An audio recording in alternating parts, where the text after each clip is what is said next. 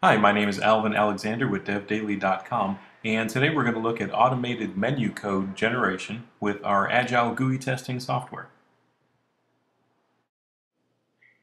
The first step in generating menu commands for testing an application is to define the menus in a very simple file format. Here I've defined the menu structure for the Firefox web browser. The second step in the process is to run a JRuby script which generates the menu commands based on the menu data you've supplied. This process creates two output files. One is a Ruby script that contains all your menu methods, and the second one is a test file which lets you immediately test your menus. The third and final step in our process is to run our test script. This test script lets you visually verify that we've generated the menu code properly.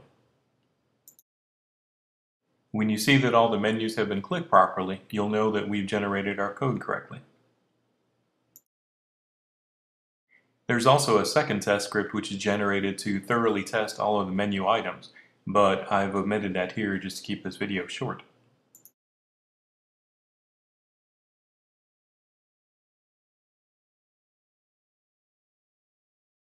This has been a brief demonstration of our automated menu testing system, which is part of our Agile GUI testing software. To learn more about our Agile GUI testing software, please visit devdaily.com.